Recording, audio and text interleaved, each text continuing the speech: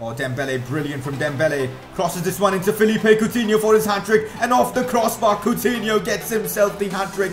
Now on his right foot, goes for the finesse shot and he actually scores. Juan Insua most definitely has one of the best finesse shots in the game.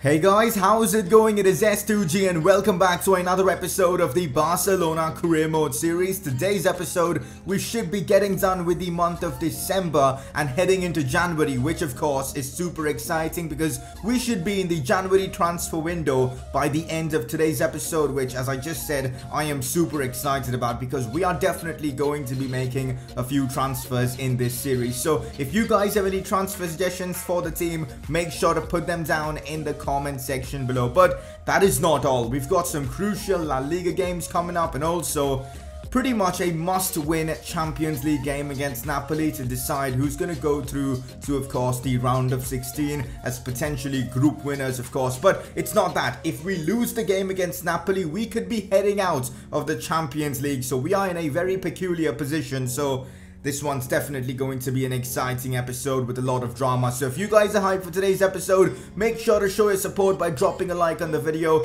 You guys continue to smash out the like targets I give you guys. So let's see if you guys can do it again. 600 likes, that would be awesome. And if you're watching my content for the very first time, do subscribe for more FIFA 19 videos. We always start off the episodes with a press conference, so let's get right into this one. First question, do you think Messi or Ronaldo will win the Ballon d'Or again in real life?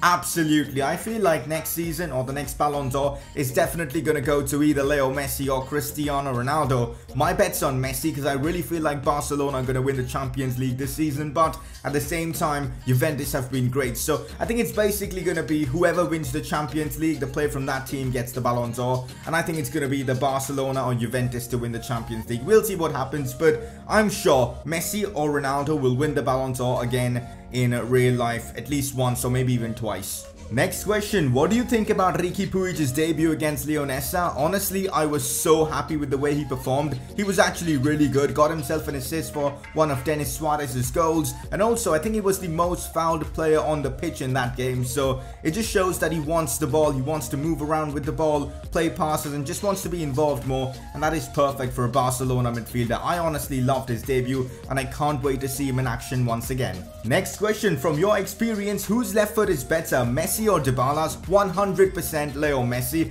There's just something about Leo Messi's left foot in this game. Most of his shots go into the back of the net. I know Dybala scores a ton of goals as well, but Leo Messi at his prime, when he was like 93, 94 rated, his left foot was just insane, scoring a shit ton of goals for us. So most definitely Leo Messi's left foot is better than Paulo Dybala's. And that is it guys for today's press conference. Again, if you guys have any questions, make sure to put them down in the comment section below. You guys voted for Felipe Coutinho for the Player of the Episode award. It was a tough vote between Coutinho and Juan Insua. Both the players scored a hat-trick, but I feel overall Coutinho had more involvement in the episode. He performed well in 2 games, and I guess that is why you guys voted for the Brazilian, and hence he wins the Player of the Episode award. Because of the fact that next episode we'll be heading into the transfer market to make signings, I wanted to discuss a few potential transfers that we could make. Replacing Koulibaly is an option. It seems like quite a few of you guys wouldn't mind me replacing Koulibaly for someone like Davinson Sanchez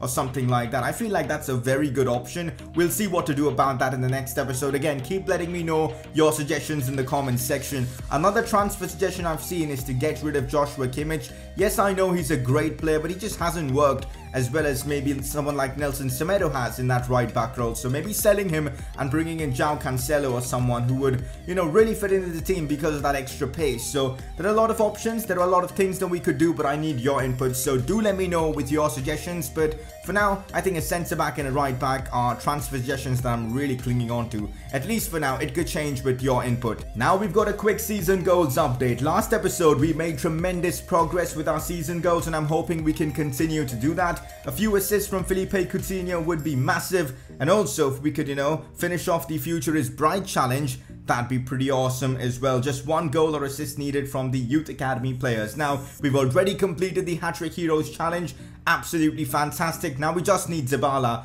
to add to his goal tally to, help us complete the replacing Messi challenge as well. Riqui Puig is already up to an 80 rating, so yeah, we're also making progress on the next Iniesta challenge as well. Because of a few dislocated shoulders and the fact that we've got a big game coming up in the Champions League against Napoli very soon, I've gone with a changed lineup. I've made a few changes. A few of the backup players like, Miranda, Abel Ruiz also getting an opportunity so that, the first team can be fit for that Napoli game. And also Juan Insua is on the bench for this one. He's not quite fully fit for this game, but in the second half, I'm definitely going to be bringing him on. So we've got a strong lineup. Let's go ahead and get the 3 points.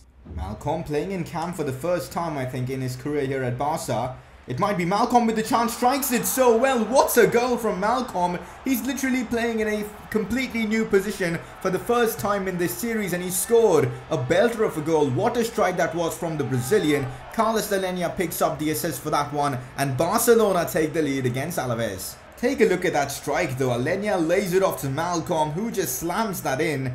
Fabulous finish from Malcolm. Finds Artur, sees Miranda. Miranda strikes this one. Big save from Pacheco. We are playing some great football so far. This could easily be 3 or 4-0 in under 30 minutes. We've been kind of dodgy in terms of our finishing. Quickly releases it off to Malcolm. Malcolm now to Iñaki Williams. What a chance for Williams to score, and he has scored even though the keeper got a touch to it. Brilliant finish from Iñaki Williams, and again great passing between Abel Ruiz, Malcolm and of course Iñaki Williams. Malcolm gets himself an assist as well now. He's having a really good game. Barcelona leading 2-0 against Alaves. Take a look at that again for the pass from Malcolm. Perfect as well. What was Pacheco doing there? I mean, what kind of keeping is that? But anyways, 2-0 Barca.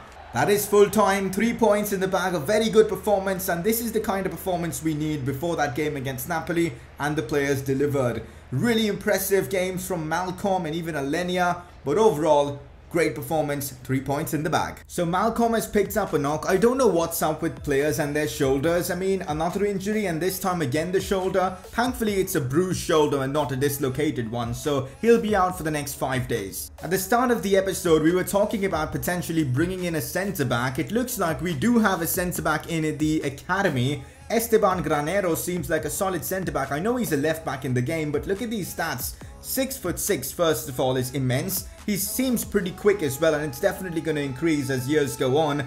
He's got great jumping, great strength, decent stamina. Look at that 92 aggression, and he's got decent tackling stats as well for his age and overall. So I feel like maybe if we promote him to the first team, we can use him and develop him as one of our centre backs. That could be a solid option.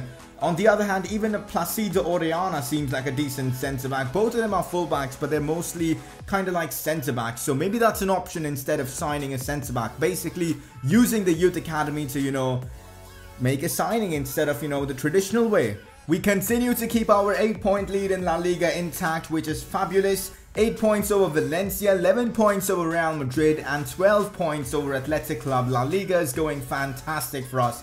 Let's see the teams in the relegation zone. Oh my, Atletico in 12th. That wasn't expected. Real Oviedo, Leganés and Eibar in the relegation zone. But the thing that interests me now is the Champions League, because we are, as I said previously in the video, in a peculiar position because anything can happen in this group. A draw, I think, would send us both to the next round of the Champions League. But at the same time, if we somehow lose to Napoli and Sporting could go through to the next round. So we haven't secured our future in this competition yet. So it's a big game against Napoli, and I'm really hoping we can beat them. It is away from home, which is something that scares me.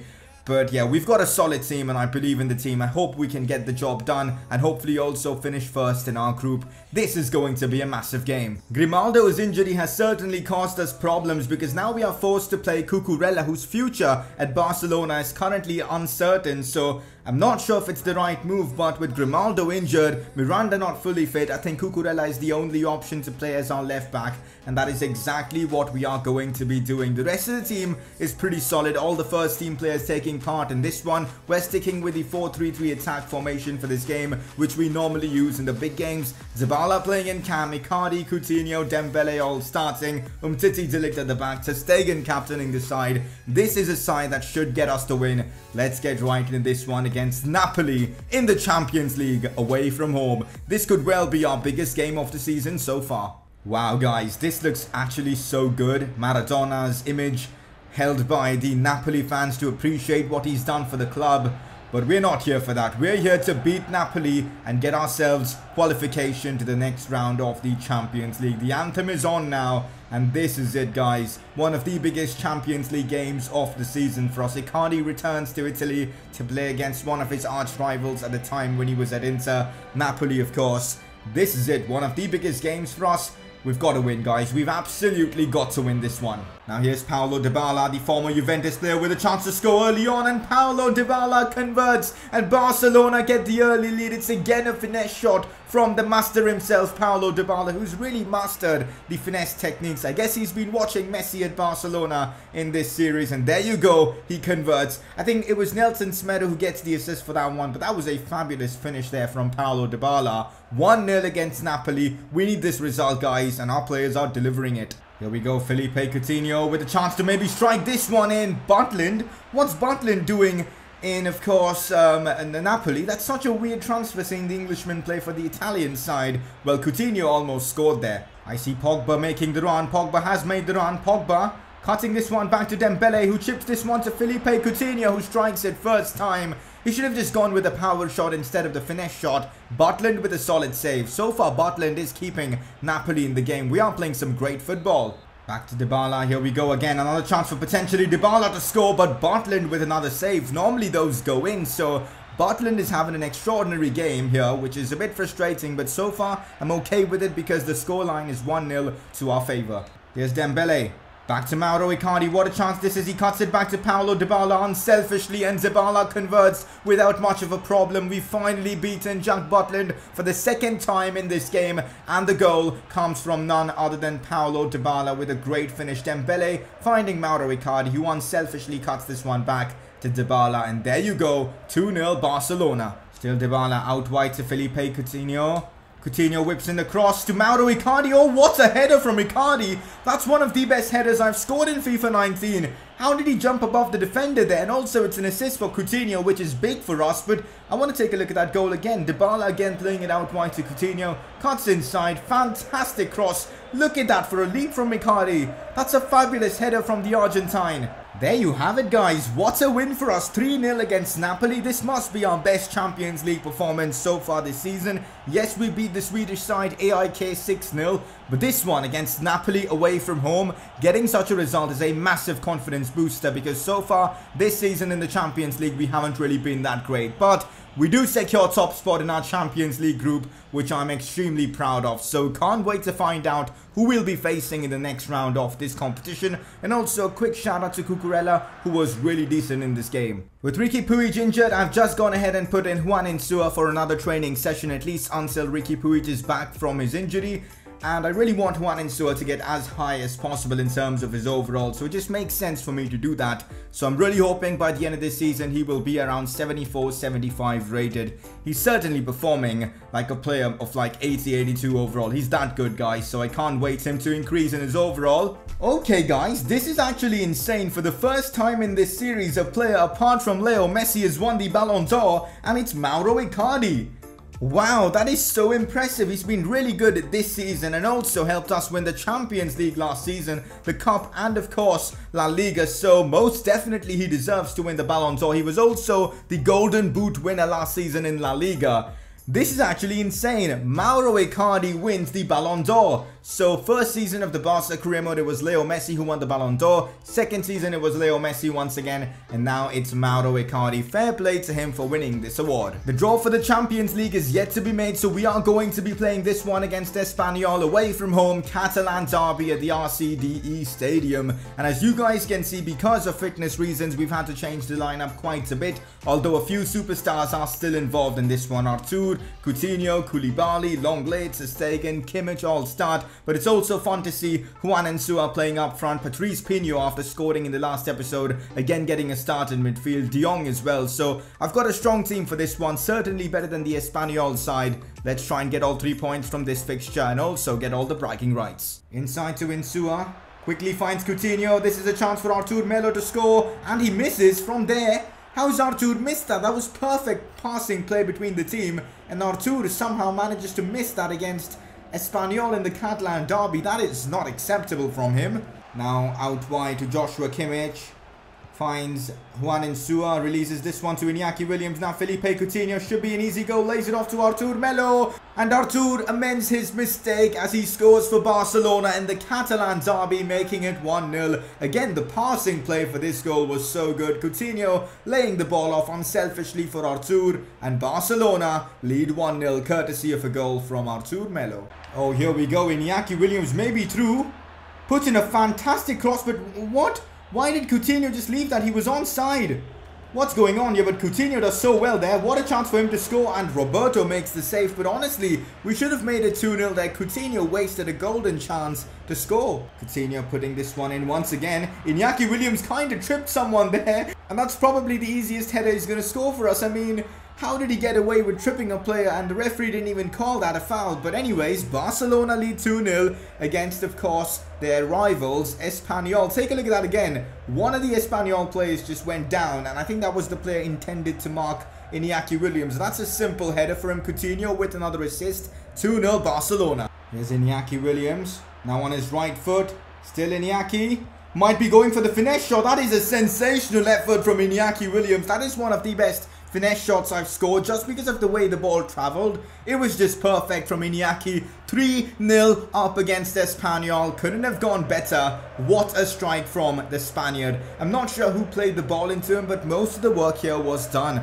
by Iñaki Williams. Cutting it inside, taking it wide, and then of course a beautiful finesse shot. Terrible goalkeeping to be fair, but off the post and in. Barcelona lead 3-0 in the Catalan derby. Best possible Catalan derby for us, beating them 3-0 and embarrassing them at their home. Perfect from us. Iñaki Williams' brace gets us through. Kind of disappointed Juan Insua didn't score or assist, but I thought he was pretty decent in this one. But most importantly, 3 points in the Catalan derby. So far this episode has gone down really well in terms of gameplay. We are genuinely cruising in La Liga. 10 points after just 16 games. I mean, that's an insane lead over Valencia. 13 points over Real Madrid. Athletic Club down in 4th position with 28 points. Man, we're having a great season in La Liga. But anyways, guys, the draw for the Champions League round of 16 has been made, and I'm excited to see who we'll be facing. As you guys can see up there, it is Spurs that we've drawn, but I'm really excited to see the other draws as well. Barcelona will be facing Spurs in the Champions League round of 16, and take a look at some of the other games. So it's Barca, Spurs, Bayern, Roma, Dortmund, Madrid, United, Juventus. I mean, what are these games even? Lyon, Liverpool, Inter Milan, PSG, Chelsea, Leverkusen, Napoli, City. Those are some crazy fixtures. Champions League this season is going to be insane, and I can't wait for the game against Spurs. We've got ourselves one last game before the January transfer window, so let's just get done with this one. Barcelona at home to Getafe, and because we had a week scan between this game and the previous one, I can field my strongest 11 for this game, you know, from the players that are fit for this one. So Juan Miranda does start, but apart from that, it is a pretty solid 11. So let's get right into this one against Getafe. Against Getafe, I'm really looking to score maybe a few goals with Paulo. Here he is on the attack, goes for the shot. It's actually insane how good Dybala is. I was talking about how Dybala's finesse shots probably aren't as good as Leo Messi. By the end of the season, I might have to reconsider that statement, because honestly, he scores from every finesse shot that I take with him. Like, literally, like, just look at how easy he makes it look. You time it with Paulo Dybala, and 9 times out of 10, it's gonna go into the back of the net. What a strike from the Argentine, who scores yet another goal. Icardi might be able to cut this one back to Dybala. That's as easy as it can get for Paulo. He bags himself another goal. His second of the game. He's scoring goals for fun now in this series. And that's another assist from Mauro Icardi. Again, great football, and Barcelona lead 2-0 against Getafe. Here's Dembele. Oh, that's brilliant from Usman. Here he goes on the attack. Tries to cut this one back, and Icardi with the header. Icardi in air is so good. He's so proficient with all these, you know, crosses coming in. And although the cross wasn't the best from Ousmane Dembele, Icardi made the most of it. Fair play to Ousmane for the run though. It took a bit of a deflection if I'm not wrong. And then Icardi leaps forward. Perfect header. No chance for their keeper. Another 3-0 scoreline. Seems like 3-0 is our favourite result, at least for this episode. Let's keep it going, guys. Icardi scores his 11th of the season. That's that. 3-0 against Getafe. Solid result. 3 points in the bag. Very impressive performance once again from Paulo. And also Icardi continues to fire for us. Another game, another win. 3-0 against Getafe. UEFA Team of the Year 2020 Defenders shortlist. We've got Umtiti and Koulibaly in there, Marquinhos, and a player from Bayern Munich who I don't know. Okay, it's Sula, it's Nicolas Sula, so that is interesting. January 13th is when the final lineup will be presented. Good to see we've got 2 Barcelona players in there. Okay, so we've got a Team of the Year 2020 shortlist for midfielders. Only 1 Barcelona player in there in Paul Pogba. I kind of expected to see Artur in there as well. So Cruz, Verratti, Pogba and Goretzka. That's interesting. A lot of Bayern Munich players in them, which means they're going to be really high rated if we do come up against them.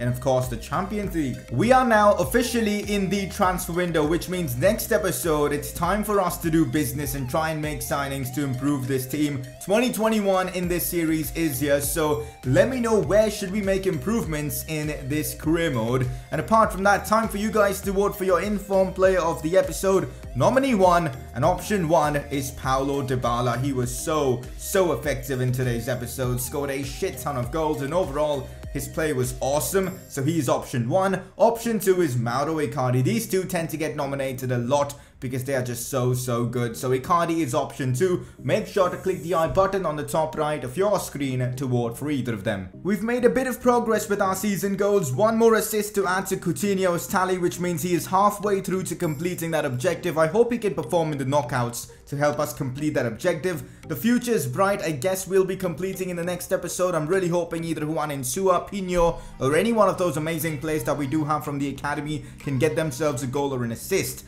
Now, we've completed the Hat-Trick Heroes challenge, which is great, but the replacing Messi challenge might be difficult. But at least halfway through the season, Paulo is on 16 goals. So yeah, that is fantastic progress. So let's hope we'll be able to finish all of our season up. And there you go, guys. That should be it for today's video. Gameplay wise, it's been perfect. I don't think we even conceded a single goal in today's video, which I think is fabulous.